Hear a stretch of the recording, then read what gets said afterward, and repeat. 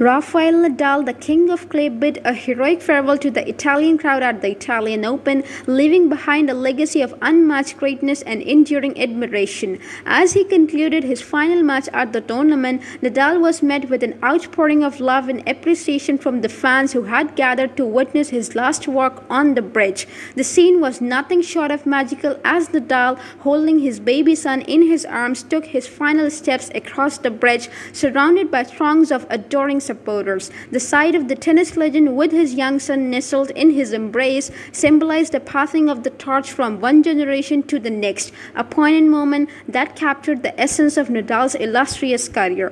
Throughout the Italian Open, baby Rafa, the adorable son of Rafael Nadal, captured the hearts of fans with his charming presence and unwavering support for his father. As Nadal embarks on the next chapter of his journey, fans will undoubtedly cherish the memories of baby Rafa's infectious enthusiasm and unwavering support throughout the Italian Open. Thank you for watching this video and stay tuned to us.